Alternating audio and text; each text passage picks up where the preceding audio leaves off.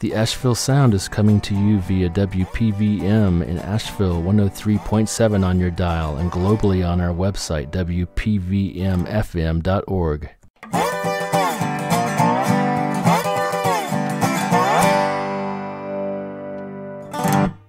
Welcome to another edition of the Asheville Sound. I am your host, Jon Lauterer. Today we are joined by keyboardist, composer, and theme music master, BJ Liederman.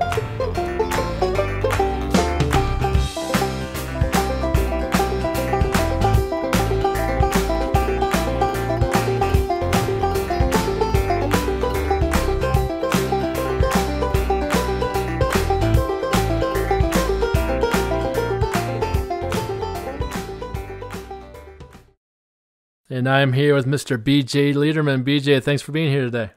Hey, it is my pleasure. Yeah, and you're on the line from Swannanoa, right? Yeah, it's beautiful Swannanoa. If you can, dodge the bears when you're walking up the road, yeah, it's fun. I saw a family yesterday. Actually, they're everywhere. Well, I hope keep them out of your trash. I saw something on Facebook today about the. Well, way up north, it's 4 weeks until Fat Bear Week. As the bears fatten themselves up for hibernation. I'm looking around here hoping that these bears are getting fatter. Well, they know when it's trash day. They seem to be out and about. Yeah, that's our fault. Our neighbors. Anyway, we're good. We're good. Our house is good. But yeah. And how long have you been living out there? Well, I'll give you the short version of that. Last February 9th of last year, I met the woman who is going to be my wife soon, I think. Anyway, Congrats. I got down on one knee, and there's an expensive ring on her finger. So I think and I moved into her house. Okay. So I think we got that covered. She's got 3 daughters, and 2 of them are also engaged, so we're going to stand in line, wait in line for this pandemic crap to be over. And so you're gonna wait till you can legally have a service, right? Wed and party together, right? Well, so she can legally, take part in my $9. Squirreled away. The $1 huh? Yeah, but she changed my life at my age. You probably know my age, but we won't say it here. But it's rare that a guy falls in love and the girl, loves me, especially, with my rap sheet and all. It's incredible, I think. Yeah, and is she what brought you to our corner of the world, or were you here before? No, I moved here my mother passed away at the end of 2010. And is that correct? Yeah. Wow, I've been here. So it took a year or so, but I moved here.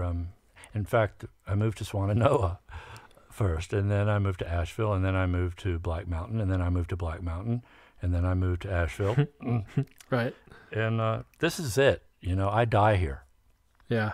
Hopefully, hopefully soon. It's a good place to die and live, too.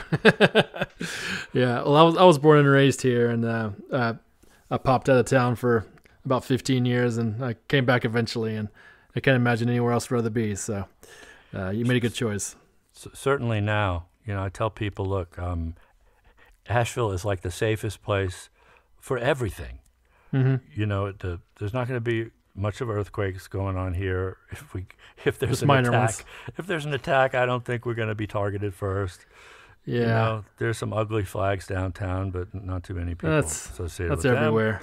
Yeah, I know. Yeah, well, we have tear gas floating around just like pretty much every other mid to large size town, but hopefully it'll come to some sort of peaceful conclusion. Really, I understand that if you breathe that in really well, it can get you quite high. So where is this happening? Right? You're gonna jump in the front lines. I kid you. I'm going to be so far back. I'm going to be in well, I would say Atlanta, but no, I got to go somewhere else. Yeah. I live in North Asheville, and when I hear something's going on downtown, I'm staying far away. I'll leave that for the young folks. Yep. God bless them, though. when I get off 40, I'll take a right instead of a left. That's right. I'm headed up. That's right. Awesome. All right, bro. Thank you for calling me. I really enjoy being on this show. Thank you so much.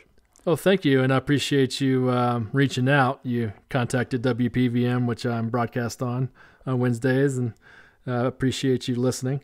And of course, I'm sure everybody's heard your name who listens to NPR.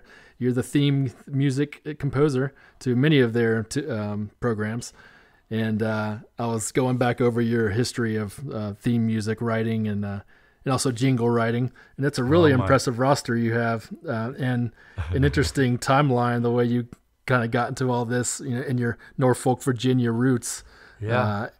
Yeah. And I saw that you had a background in local television news production, which is something I also did as well when I was in school. I was a broadcast major, and I did my time in local TV. So did you run camera and stuff like that? Yeah, I did all the production assistant, audio, prompter, camera, all that. You did the same thing, huh? It's a lot of fun, isn't it? Yeah, and I was probably using the same kind of technology you were, because when I was doing it, it was mid-'90s, and we were still using a lot of the equipment from the 70s in this old studio I was in. So I don't think much has changed since the time you were doing it. Huge cameras on rollers that you had to push around? Oh. Yep, and the big bar that you rotate to move them around. Yeah. Right. Oh, Lord. And the crappy old teleprompter, you just scroll with that knob, fast, slow. Right. Yeah. That's what I did. And but one thing that I wish I hadn't done, the way we build the sets and set lights, and we would rotate. In order to set a light, one poor schmuck would sit in the host's chair, right, and while the guy's up on the ladder moving and we had to look into the light, and when we felt the hot spot on our face, we'd go, "That's it." So and that was a bright light. About a year and a half of that, and my glasses are like Coke bottles now. I can hardly see. Yeah, that was a hot studio. This was before LED, so it was those were heat lamps basically. Right, they were. And then all the years in playing in rock bands with, let's see, the drummer on my left and the vocal monitor on the floor on my right. Mm-hmm. I can hardly hear you right now for all the ringing and the buzzing and the crickets. A little tinnitus up in there. Yeah, a little bit, sure. Yeah, and we also share a great love for the Beatles. I'm definitely a fanatic, and I see that you are as well. I'm the kind of fanatic that has pretty much read every Beatles book written on the band, almost every book ever written. And I don't know what else I need to know about the band, but I just have an insatiable appetite because it's such a great story and such appealing characters that I just can't get enough of it. And the music's amazing, of course. Yeah. Like Paul said a while ago, as I slip into, my John Liverpudlian thing, if it's all the same to you, Yoko. And Paul said, it's just amazing that, over the years, some music just sounds older and older, and our music is, with every iteration of what comes out, now I'm into George, I guess, it just gets shinier and shinier. Right. If it didn't, that would be wrong. That's a good George. Yeah. I like to do John. He's of the acerbic wit. He probably has something a little snarky to say too. Oh, he always did. He always did. Is a very complex man. Like this Liederman guy. I hear he's got a good album. People should go out and buy it and CD Baby. John, I thought you were still dead. Well, yeah. Ooh. No, he's not dead. He's in hiding. Oh God! Imagine is still my it's my prayer. I'm kind of the show's not long enough for this. Maybe another episode, but I tell people I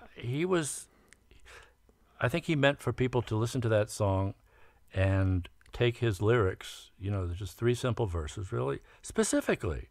They're not standing for anything. And I really think that if we pulled back, I think we can't see the trees for the forest. I think it's the other way around, but I think that's what's happening now. So when we talk about countries, and we talk about religion. To me, these are things that, like John, I think, thought divided us more than we needed to be, because there's enough things that divide us already. Yeah. Sex, language, geography, whatever. To me, we don't need, another couple of institutions that we choose to partake in and to lift up. I think we got to pull back and see the planet Earth as the astronauts saw it, when it rose over the moonrise Earth, And you don't see these divisions when you look at it like that. And I think that's the only way we're going to survive as a planet. I hear you. Yeah, Imagine it ended up being his manifesto in a lot of ways, and is very quick, burst of inspiration. And you've probably seen the documentary that was done about the making of that record, where he's just kind of talking about the song he just wrote. Yeah. He's like, I just wrote the song. It's called Imagine. It's like, imagine this, imagine that. He brings George into the little room, to play it for him. Yeah. Oh, it's just, so I'm more into, I've got a lot of Beatle books, but I'm more into listening. I mean, we're lucky. We Beatle maniacs are so lucky in that there's some, back in my day, we had to really scrounge to find the bootlegs and the outtakes. And now, with the deluxe editions and stuff, and the uncompressed, FLAC files that I'm buying legally on on my computer. Right. I mean, Abbey Road, uncompressed, I got 198 hertz, whatever, it's ungodly wonderful. It's like you're standing in the studio in the middle of them. It's got so much depth, and the resolution. I don't know. I'm just now getting into high-res audio, what I've been missing. Yeah. Oh, yeah. Are you an audiophile? Well, I don't have the gear that I used to have. I used to be much more of an audiophile when, I was into vinyl, when I had all my vinyl component, my analog components. But now that when they release these things, they also release a 5.1 surround mix. And I guess it's time for me to dump a few $1,000 on a top-of-the-line surround system so I can stand in the middle of that and hear, Sgt. Pepper. It even started back then when Asia was re-released. It had a Steely Dan put out a 5.1 thing that I never heard. But it's just fascinating. I love it all. And I really mourn the fact that a lot of people, most of the people, a grand percentage of the younger generation are content to listen to the stuff either with, computer speakers, can I say that? Or, sure. Or low budget, earpods, or right out of their, iPhone speakers or iPad speakers. It just kills me. And sometimes I think to myself, why do I even bother trying to make my stuff sound great? Why bother? I really should do my next album on an iPhone. Just you might as well. Point the iPhone at the band, count to 4, and there you have it. Oh, but no one's going to listen to it because it's got to have a video to it too. Fine. Oh, of course. I'll point the camera at, I don't know, or I just might, stripe in some porn scenes or something. Something for the kids to look at. TNA. Yeah. Speaking of which, you have some fun animated videos accompanying some of your tunes that you released a few years ago. I just watched, and I really enjoyed those. Who was responsible for producing those? I'm going to say the name Howard Hoffman. He's my longtime friend and partner when I lived in New York City, and he actually got me into the big time, and I mean big time, ad business. He had me working.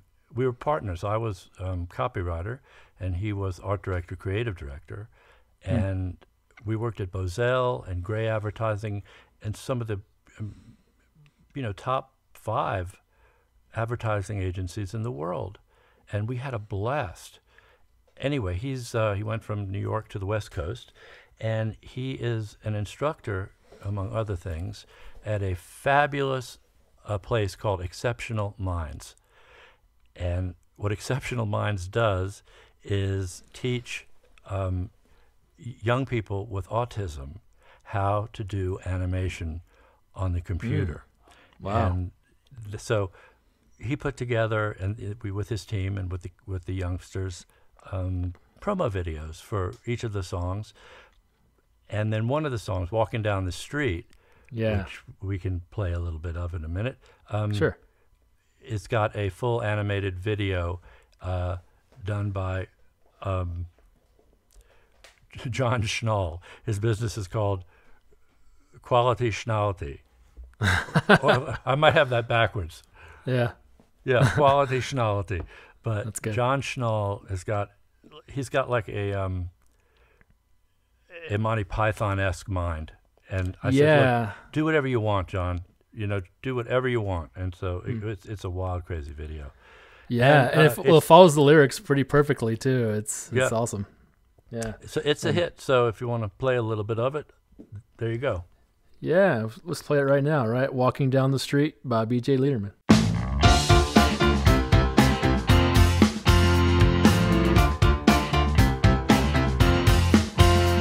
Walking down the street with my head hung low, trying to get the courage up to let her go. People try and tell me that I shouldn't care, but things don't seem the same 'cause she isn't there. Trying to act like normal so it doesn't show. I'm walking down the street with my head hung low.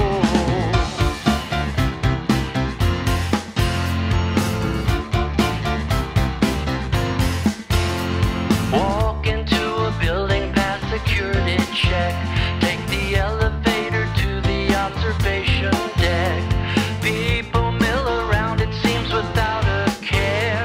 I try my best to make like I'm not really there. The sun is nice and warm, the wind is blowing soft.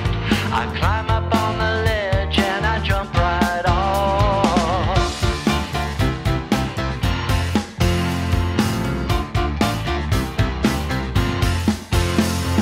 Hey, it's a really long way down as I survey the land. Man, when I finally hit the ground, will I bounce? Will I splat? I peek into a window on the 50th floor. A man has got his office girl against the door. He's tugging on her bra, she's ripping on his shirt. When I hit the ground, I wonder, is it gonna hurt? I hope the woman kicks that guy right in the ass. I'd love to stay and watch, but I am sinking fast. Man, I can see my house from here. Did I leave the oven on? Hey, things have never seemed so clear.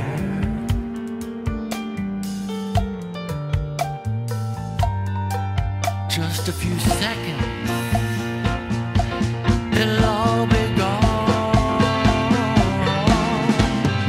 Now the ground is coming at me at a rapid pace. I see a woman waving, recognize her face. It's my Mary and she's yelling that she'll take me back. So I launched the parachute I had wisely packed. I gently land beside her and I hear her sigh. And we walk off hand in hand with my head held high. Head held high. Head held high. Head held high. Head held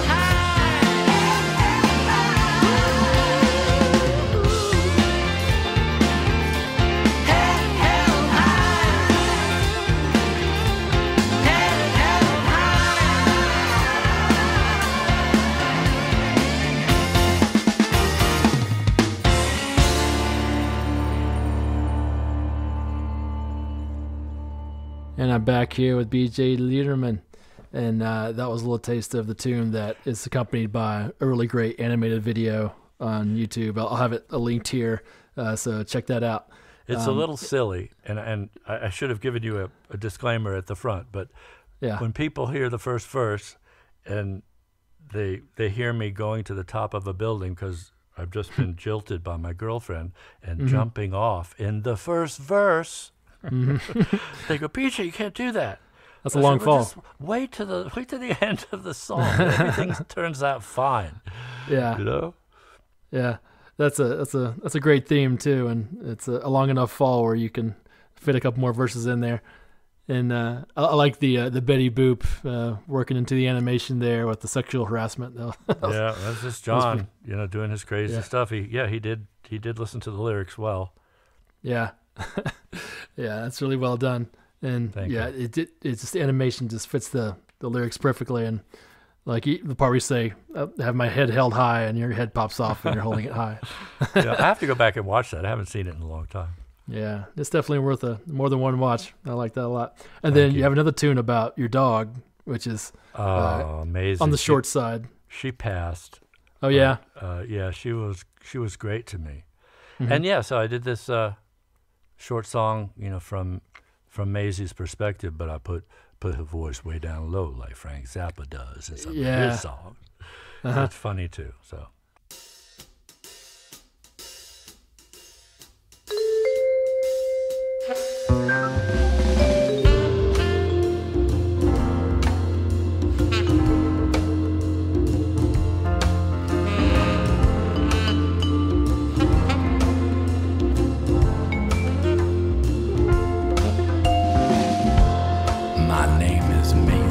And I'm BJ's dog. He saved me from the shelter's deathly fog. He's got my eyebrows, he's got my nose. So now I goes wherever he goes. There he goes now. Ain't that one fine young cannibal?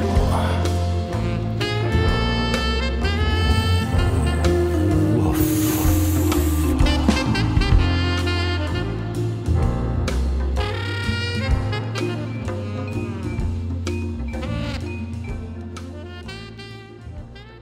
The album has got a little bit of everything. Silly stuff, really serious stuff.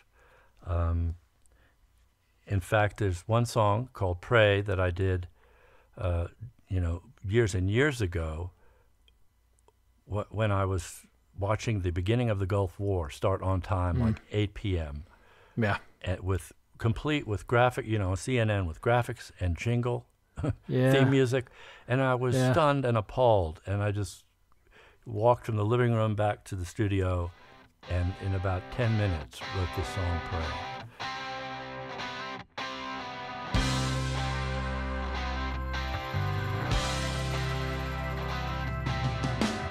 People tell me that I think too much about what I see.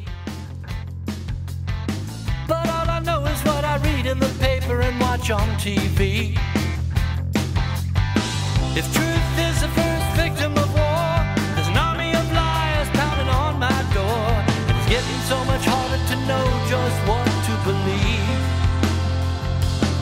When they tell you what's right is wrong, it's just so hard to believe.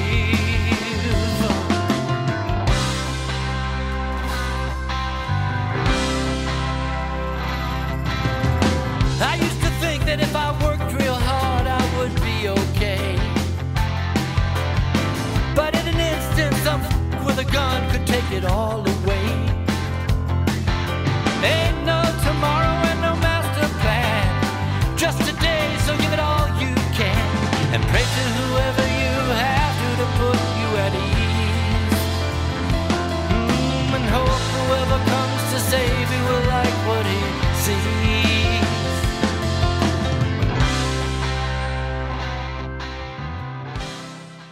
The Asheville Sound is coming to you via WPVM in Asheville 103.7 on your dial and globally on our website WPVMFM.org. Yeah, Desert Storm, I remember that too. Yeah, I remember laying in bed listening to Papa Bush speak about naked aggression, and it was so surreal. And, that was a made-for-TV war. Yep. And it lasted all of what, 2-3 weeks? Well, it was a precursor to, wars that. The never-ending war, right? Yeah, right. It's just crazy. It's crazy. It is mad times. And what is it like? Because I know you were of age in the late '60s when America was in turmoil, and now we're kind of here again. What's it like seeing us repeat history? I was in this age group, sort of in between. I was too young to go to Woodstock. Mm-hmm. I would have to ask my parents and then have them drive me. Yeah. But I was politically aware when I was going to Virginia Tech. That was my first college. And I got a little, the most you could do back then to show that you were a political activist was, mainly write letters to the editor. So I did that all the time. But then I started, Nixon was in, and I had this little rubber stamp thing made that I put on all my outgoing mail, impeach Nixon. Yeah. And our dorm had, people put sheets from their bed, hung them out the window with, spray paint on them, impeach Nixon. Mm-hmm. And so I don't think I was on Nixon's enemies list, but I bet I had an FBI file. Because NSA had your number. Yeah, because I'd already done. No, let's see. What was it? 1978 is when I wrote Morning Edition for NPR, and it aired in November of 1979. So this was all before that. But if I'd done that, and even now, I'm quite vocal and verbal on social media, and every time I post something that I know is a bit over the top, either within the hour or the next morning, I think, oh my God, NPR is going to, I'm embarrassing NPR. I've lived my whole life trying not to embarrass NPR, and yet I do it every day. But, and then I scrub it. I delete stuff left and right. Yeah. Well, NPR, I'm sure their listenership is, more of the left-leaning ilk anyway, even though they try to stay, obviously non-biased, but, Even though you're probably right about their listenership.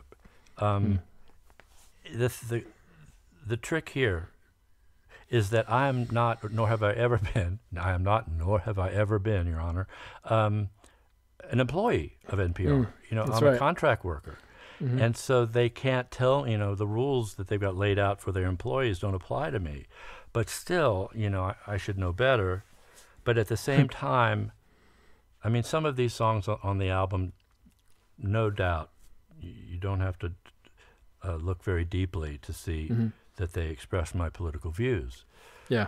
But I really would like to do much, much more. And there's somewhat of a revolutionary in me, though not a violent one. And I don't know. I think my next album, I was talking with Melissa today about it, and I said, I think I'm going to title it Bitch and Moan, and each of the songs is going to be about a different thing that pisses me off. That's an endless well, I'm sure, right? Just for the record, she loved the idea. So if it does come out, I'd love to hear it. Because I first said, she was looking at a video of a band, the video was shot and posted on Facebook, and it was in portrait mode, straight up and down. And ever since that started happening, I wanted to blow my brains out because, the younger generation, I don't want to denigrate them by saying kids, because when you get right down to it, at the end of the day, they know what they want. They know what they like. Who the hell is it for me, to say what's what? But then I go, if you turn the phone sideways, the whole image would fit on a large screen when you look at it on your computer without having to put those silly bars left and right with the, the out of focus parts. And you'd be able to get all four members of the freaking band in the same image, same window. That's a production assistant's pet peeve. Set my hair on fire and go running down the road. Yeah, if you've worked in broadcast, then that's a pet peeve, no doubt. Now, then again, if it's one person and you're doing a handheld, interview or something with yourself, Yeah. with your arm, spread out, and Yeah. then it's good, because your face and your body fill the screen. But I don't know. I'm a video editor also, like you probably are, and like everybody is. Now I want to get back to your record, BJ. What other tunes do you want to show on our podcast here? Just a couple, but first let me quickly say the backup band is Randall Bramlett Band, friends of mine for a little while, and then Barbie Angel, who's Asheville fame. She's been my assistant on and off, and during one of the Leaf festivals, she took me backstage and introduced me to Bela Fleck. Oh, yeah. And somehow arranged for Bela to listen to a few of my I had some short instrumentals that I'd done a decade or two before. I'm talking 20 seconds, 45 seconds. And I asked him, would you, like to listen to some of these and be on the album? He said, sure, send them to me. So he invited me to Nashville to his home studio, and basically he asked me to produce him. Wow. And I was a little taken aback, and then I took a deep breath and said, oh yeah, I can do this. And he had the parts. So 3 of the cuts are Bela's, and since they're so short, let's play one now. It's called Bela BJ1. Okay, Bela BJ1.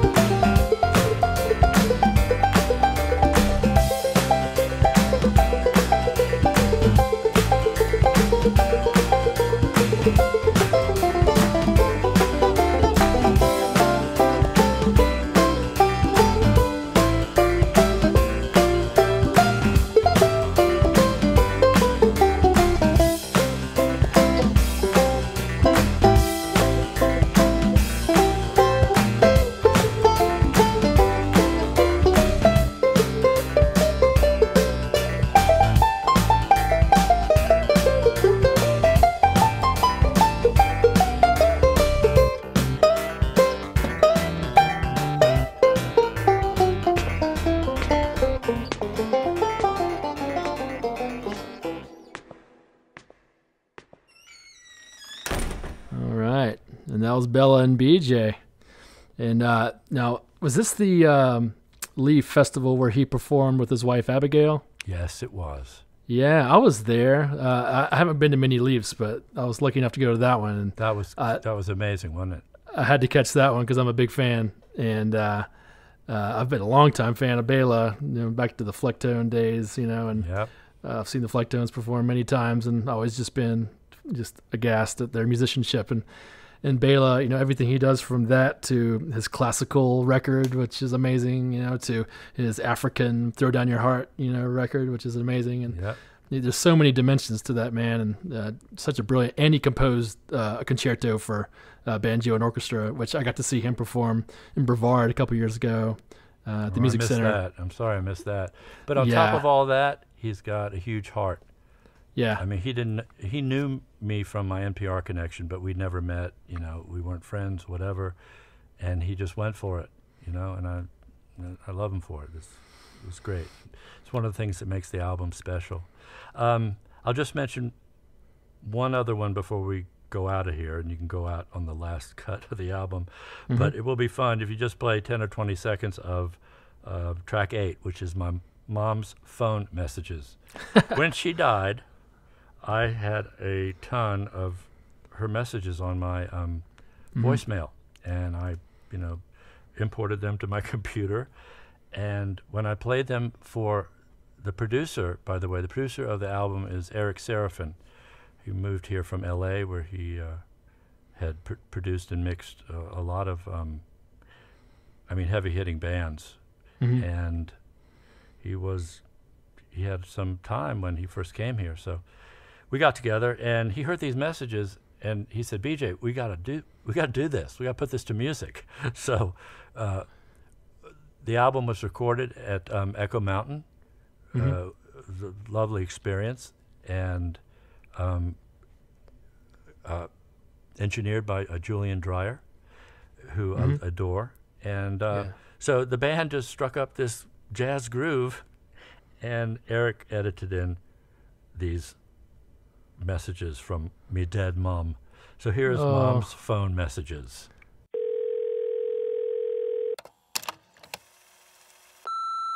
BJ, don't buy or eat romaine lettuce. It's filled with E. coli. Regular lettuce is okay, but not romaine. This is your once a day loving mother calling you. Bye, darling.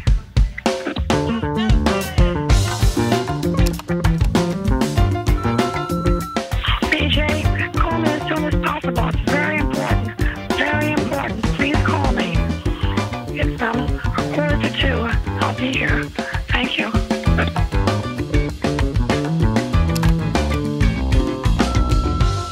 BJ, have you talked to an exterminating company about setting off a bomb in your house? It's a company called National Exterminating. They take care of fleas and things like that. You probably have to leave the house for several hours.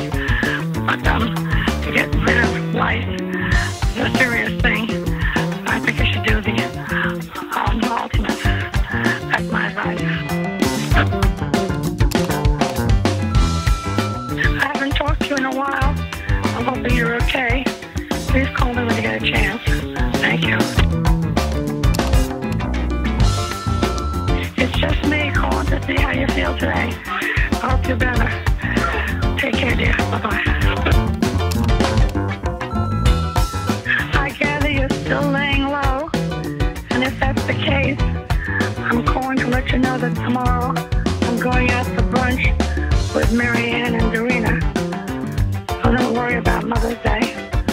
I hope that you're okay and that you're taking care of your situation. And that you'll get in touch with me when you can. Bye, dear.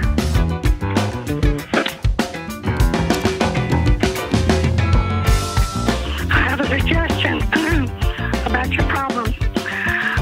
Buy a new mattress. Call Mattress Discounters. They're right here near me. And buy a new mattress. And take all of your sheets to the laundry and your clothes at a separate time. is really hot. Trying to help you, dear. Just trying to help you. Bye-bye.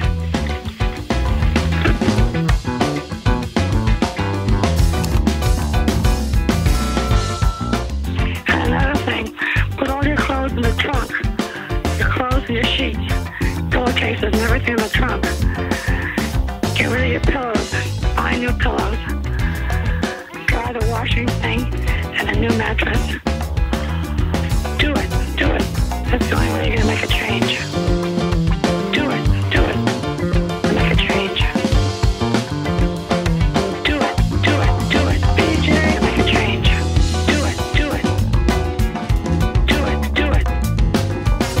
Do it. Do it. Do it. BJ, make a change. BJ, do it. BJ, do it. Do it. BJ. BJ, do it. Do it. Make a change.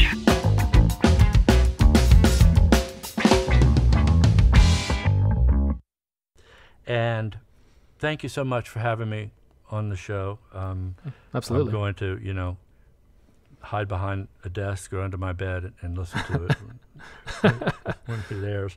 But the last real song on the album is a gospel song. This good Jewish boy writes a gospel song. And I tried to sing it. I sang it on the demo, and I couldn't bring that church to it. Take him to church. Yeah, so Jim Arundel is the lead singer on this, and he knocks it out of the park. And I had a ton of, I had 5 background vocalists, including me, and we just overdubbed ourselves 4 or 5 times. And it's really my message. It's my Imagine, but done in, a more upbeat and a little fun way. So we'll see you on the radio. Thanks again. Hey, thanks, BJ. Here's Praise One Another. See you soon. All right, see ya.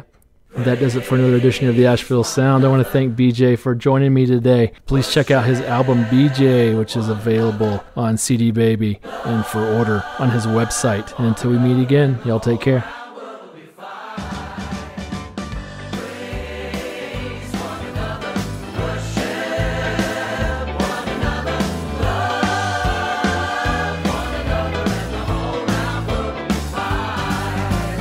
Walked into the church one day, and the preacher said to me, I'll be teaching you about